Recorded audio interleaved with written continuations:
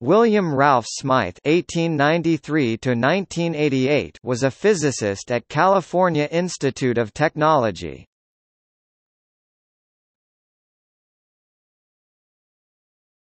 Topic: Early life.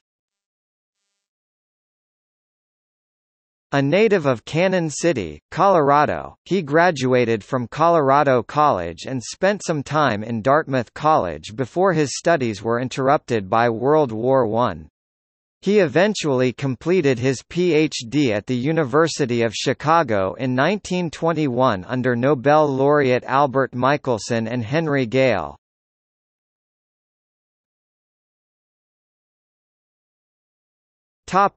Career.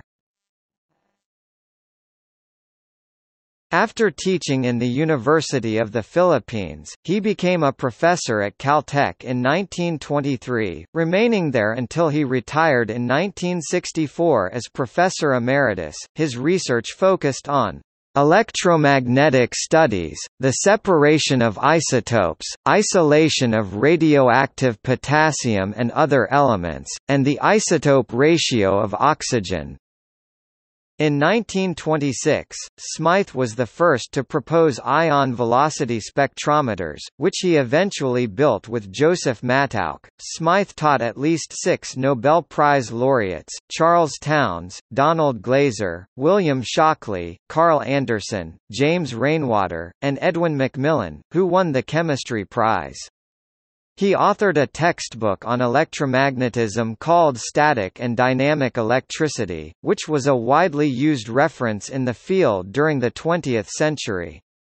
His electromagnetism course was modeled after the Cambridge Mathematical Tripos examinations and designed to weed out weaklings.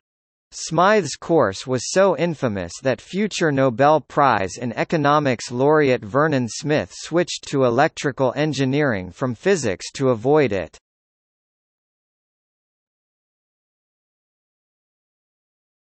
Topic: Personal life. Smythe's son, William Rodman Smythe, became a professor of physics at the University of Colorado, Boulder. Smythe died in Boulder, Colorado, on July 6, 1988.